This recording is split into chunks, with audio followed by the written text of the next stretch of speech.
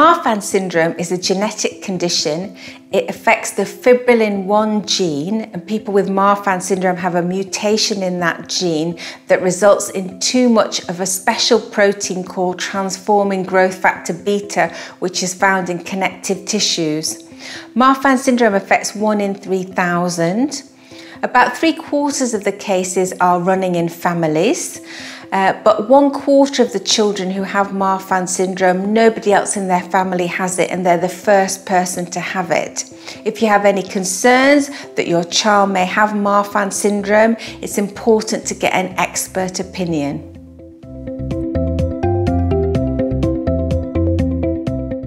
Marfan syndrome affects all parts of the body. Often people's suspicions arise that somebody may have Marfan syndrome because the child or adult is particularly tall. Parents notice that their children are outgrowing the normal sizes of baby clothes and children's clothes, and they're often the tallest in their class. They're often very slim as well. They tend to have very long fingers, and they have bigger feet than other children of their age. One thing that's particularly often found in Marfan syndrome, but not everybody with Marfan has this, is a dip in the chest wall, which we call pectus excavatum. People with Marfan syndrome have quite stretchy skin.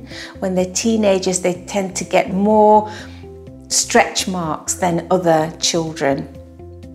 So there's quite a few symptoms of signs of Marfan syndrome. Some of the signs are specific to the eyes, and an optician or an ophthalmologist may be the first person to suspect that there's a problem. People with Marfan syndrome also often have flat feet. Sometimes the orthoptist or person looking after the patient's feet notices that possibly there may be Marfan syndrome. So there's quite a few different features, and if you're concerned at all that a child or somebody you know may have Marfan syndrome, it's very important to ensure that you see an expert, because related to Marfan syndromes there can be very important problems with the heart which do need to be treated to keep your child safe. Marfan syndrome is diagnosed by geneticists and paediatricians and paediatric cardiologists. The definitive diagnosis is with a blood test where the genes are actually looked at to see if the person has the definite gene mutation associated with Marfan syndrome. Also, it's often diagnosed by a doctor who sees that a child has many of the features compatible with Marfan syndrome. Those would be issues with the eyes and also physical features. Often people with Marfan syndrome are extremely tall. They often have very long fingers. One of the things that doctors often ask them to do is to do this. And if you see, my thumb is not extending beyond the palm of my hand. People with Marfan syndrome often have very long fingers, so the thumb might be extending further. You may see pictures of that on the internet. Also, when they put their hands around their wrist, their fingers are so long that they overlap. There are also people who don't have Marfan syndrome who are able to do that as well. So that's not a sign on its own, but it's putting together many of the features. So the patient may have issues with their eyes, they may have a dip in their chest, we call pectus excavatum. They have their skin is more stretchy. So there's quite a number of features that are put together. And there's a formal system that geneticists use called the Ghent system. But the gold standard test is to do a genetic test, which is a blood test. And this is available all around the world.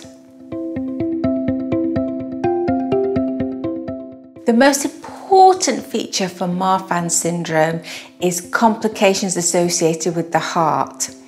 The key feature that as paediatric cardiologists we look for in patients with Marfan syndrome is the size of the aorta.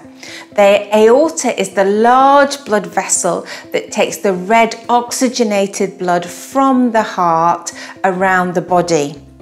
Patients with Marfan syndrome, unfortunately, their aorta can stretch and become bigger than normal, and if it gets too big, this can be dangerous. So this is the most important feature of Marfan syndrome, and if there's any concerns that somebody has Marfan syndrome, they are always sent for an echocardiogram and possibly other forms of cardiac imaging to measure the size of their aorta.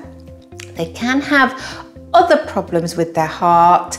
They can have problems with valves leaking, particularly the mitral valve, or sometimes they have a condition called mitral valve prolapse. But the most important issue is always the aorta. Regarding other parts of the body and treatment, people with Marfan syndrome often have orthopedic bone type problems. They often have problems with curvature of the spine called scoliosis, and they may require expert treatment for that. They also must have regular eye checkups because they can get serious eye complications. They also can get problems with all of their joints.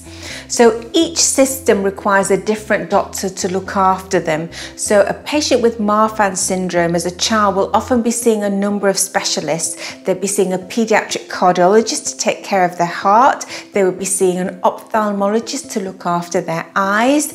They would be seeing a geneticist to help with the diagnosis. They may be seeing an orthopedic surgeon regarding the issues with the spine and also the chest wall.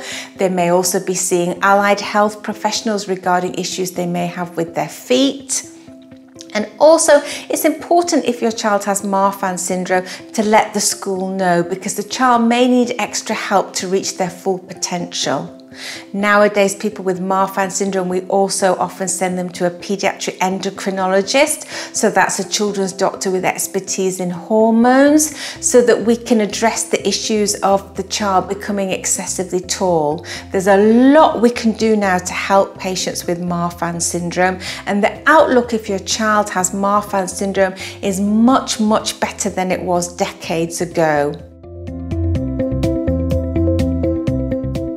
At the moment, reports state that life expectancy if someone has Marfan syndrome is around 70 years of age.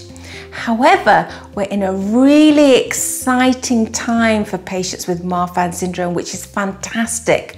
We now have new drugs which we can use to give to children, even very young children with Marfan syndrome, to reduce or hopefully even stop aortic root enlargement. The issue that tends to affect patients' life expectancy is what happens to their aorta. The aorta is the large blood vessel which takes the red oxygenated blood out of the heart. In patients with Marfan syndrome, through the years, the aorta can become too large, and this can eventually become dangerous. But now we have a lot that we can do. We've become really good at the operations that we do if an operation is required, if the aorta becomes too big. In addition, we have newer operations which we didn't have before, like the PAIRS operation, where we put a exostent, which is a 3D printed wrap individually made for the patient around the aorta to stop the aorta enlarging too much. And even before that, we now have drugs such as irbesartan and losartan and beta blockers, which we give to young children to try and slow down or prevent the rate of aortic root enlargement. These medicines can be given in liquid form as well, so we can start treatment very early. So actually, the lifespan of somebody born today or who is a child today with Marfan syndrome, I would say I would be extremely optimistic for them and hope that they have a very good lifespan. They may require some treatment during their childhood and their life. They may require some hospital visits, but in between, their quality of life, I would expect to be very, very good. And if you have a child and you're worried they may have Marfan syndrome, I would tell you and reassure you that all the expectations you have for their future, you should still keep them.